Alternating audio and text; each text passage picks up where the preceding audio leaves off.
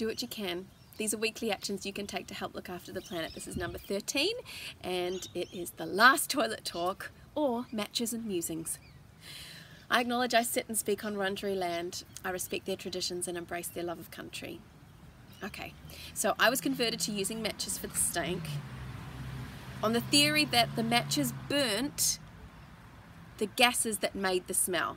Now, thanks to Mythbusters and Science Norway, I now know that although it does burn some of the gases, it actually doesn't burn hydrogen sulfide, which is the stinky gas.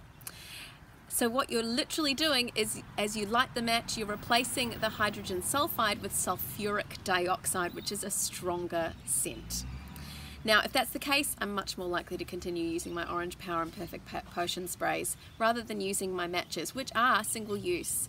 So the other thing we want to think about is that matches and lighters are heavily linked, companies that are heavily linked with cigarette companies. Need I say more? So Shop Ethical does not rate them well.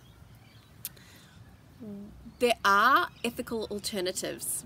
So I have an article I'm going to share with you that talks about fire steel, which is like totally cave human, which I love.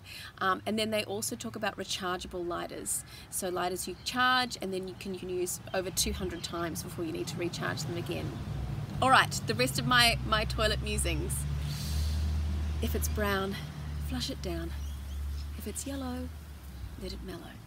Except if you have guests, then flush, and if you need to do a poo because you don't want that splashback. The last thing I'm going to say is it's really healthy to get those knees up when you go to the toilet. So get a stool for your stools. I got this one from the toy factory in Adelaide, and it's Australian made and pretty awesome. Guys, I hope you're all doing well. Life's pretty crazy right now, huh? Do what you can and we'll all do all right.